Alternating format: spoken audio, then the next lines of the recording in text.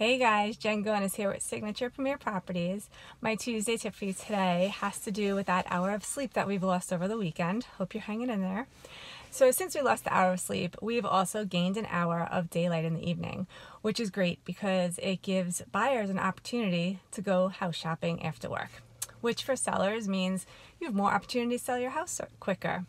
So my tip for you sellers is to go ahead and get out your outdoor furniture set up as quickly as possible.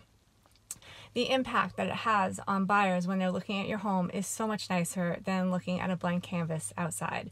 Can't really set up any color for flowers right now, but that outdoor furniture at this point of the year, it really does brighten it up and it makes it look so much nicer. So any questions you have for me, or if you'd like for me to come and help you get your house ready to be sold, feel free to give me a call. I'd be happy to help. Have a great week, everyone.